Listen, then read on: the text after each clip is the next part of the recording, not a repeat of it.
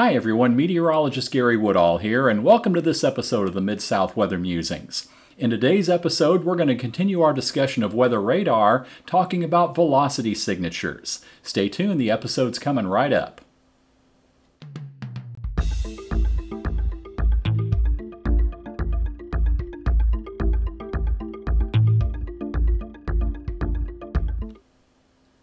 In a recent episode of the Musings, we talked about reflectivity signatures on weather radar, signatures that might suggest a storm could be strong or possibly severe.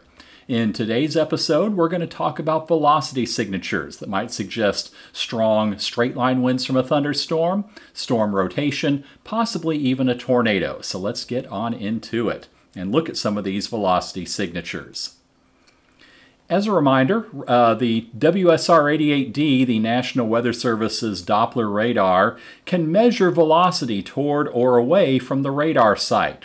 In this case, the radar site is where we see the blue KNQA, and this is the Memphis National Weather Service radar up just outside of Millington.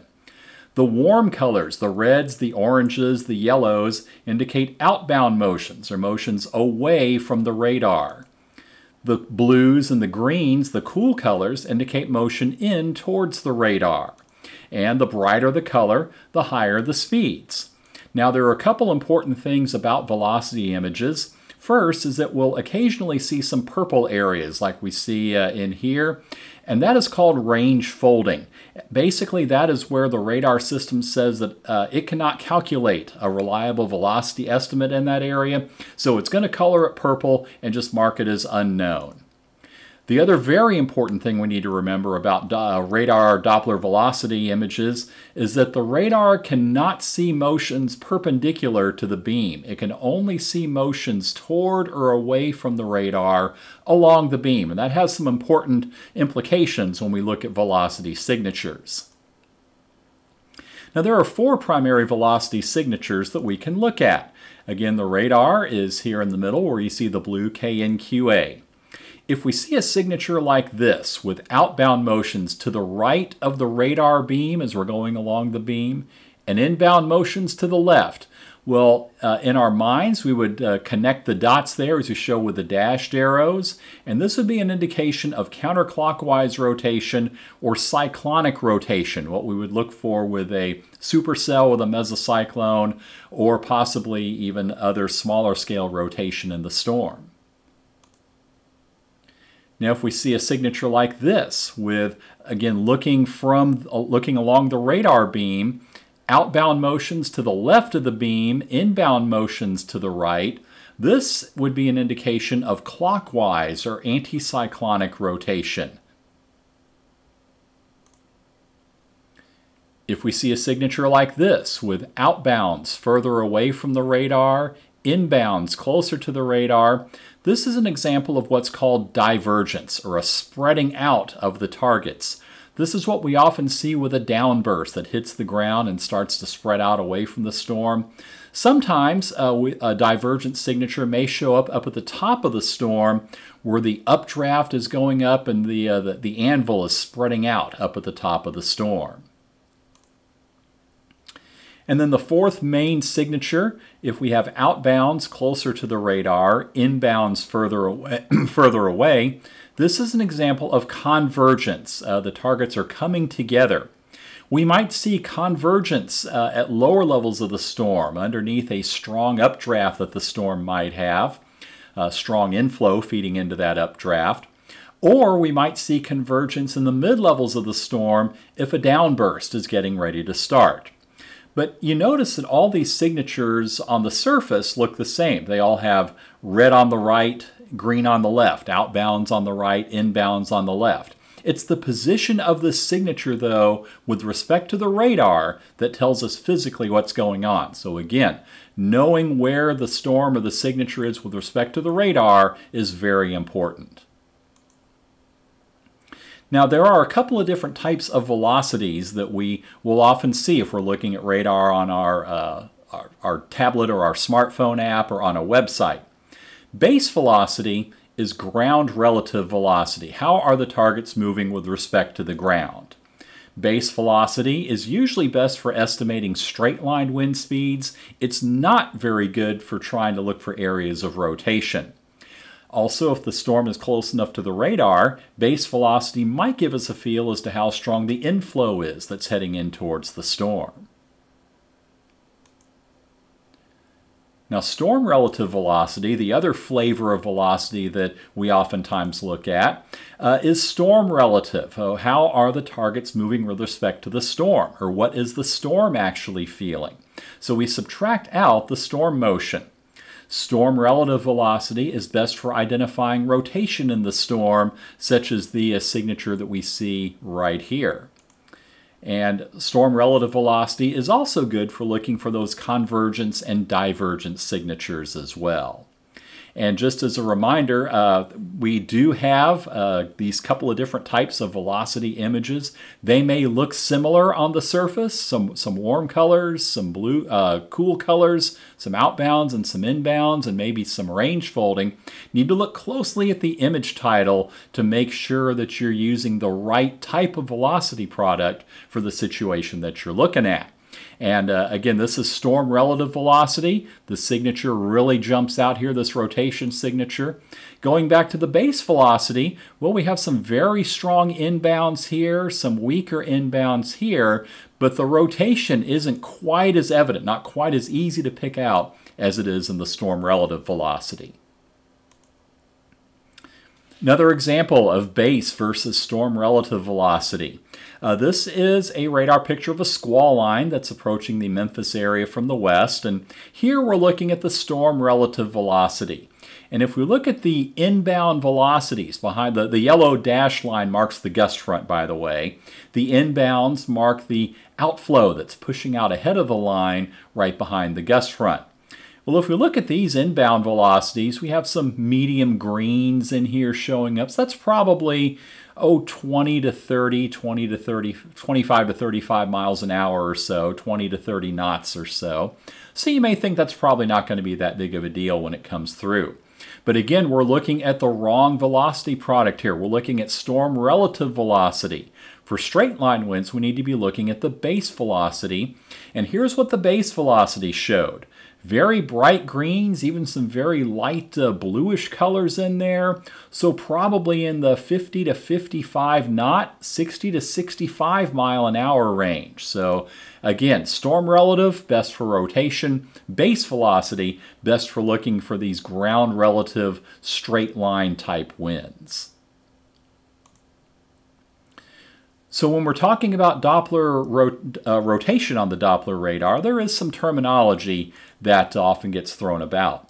One of the more common terms is rotational velocity. It's abbreviated as VR, and this is the average speed of the rotation. We take the strongest outbound, the strongest inbound, add them together and divide by 2. So a higher rotational velocity indicates a stronger circulation. Now, the key values, the threshold values, are really going to be dependent on how far that rotation is from the radar and some other characteristics as well. So there is no magic number that specifies the rotational velocity may be enough to produce a tornado. We also may hear the term velocity difference, or delta V. And this is the difference between the maximum outbound and the maximum inbound velocities. Again, there's no magic delta V threshold to say that a tornado is occurring with a storm or not. It's dependent, again, on a number of features associated with the storm, distance from the radar being one of those. We also may hear the term broad rotation or gate-to-gate rotation. Broad rotation means that there are several pixels between the strongest outbound and the strongest inbound. And that's often what would be seen with a mesocyclone, larger scale, storm scale rotation. Gate to gate means that the maximum outbound and the maximum inbound are right next to each other. They're pushed up right next to each other. This can suggest a tighter circulation, one that might have a stronger possibility of producing a tornado. Again, these rotation strengths are dependent on a number of features: distance from the radar. The size of the rotation may play a factor as well. Why? Because beam spreading. The further out we are away from the radar, the wider the beam will spread out, and so the more some of the smaller scale features are going to be smeared. The resolution won't be as good. Again, the size of the circulation may play a factor as well. For example, if we have a circulation that's 3.5 miles across, a rotational velocity of 30 knots, and a distance of 40 miles from the radar, well, that 3.5 mile circulation is only going to be classified as a weak mesocyclone. But if that circulation is 1 mile in diameter, 30 knot rotational velocity, 40 miles from the radar, it gets classified as a moderate mesocyclone because, again, the smaller circulation is going to be harder to see further away from the radar, so it's more significant if it's showing up. Also, these nomograms, these mesocyclone strength diagrams, don't specify where in the storm the circulation is. It may be up aloft in the storm, not a threat to produce a tornado, or it could be down close to the ground. It just doesn't specify. So the bottom line, again, there is no magic number as far as a threshold for when a rotation is going to produce a tornado.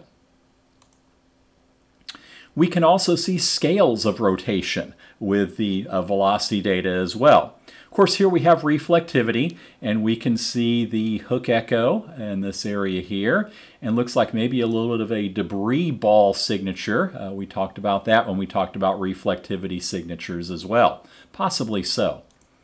Taking a look at the Doppler velocity, the radar is off to the northwest, so we're looking down southeast at the storm.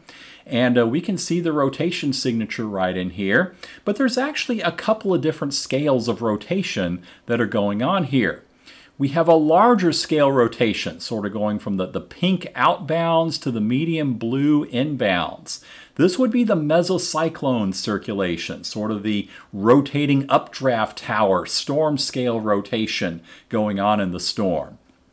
But if we take a closer look inside there, we can see a few pixels of the bright yellow right here and the bright purple right here. A smaller, stronger, tighter rotation that is taking place. And that is called the tornado cyclone. It's not really the tornado per se, but this would be more like the rotating wall cloud scale of rotation.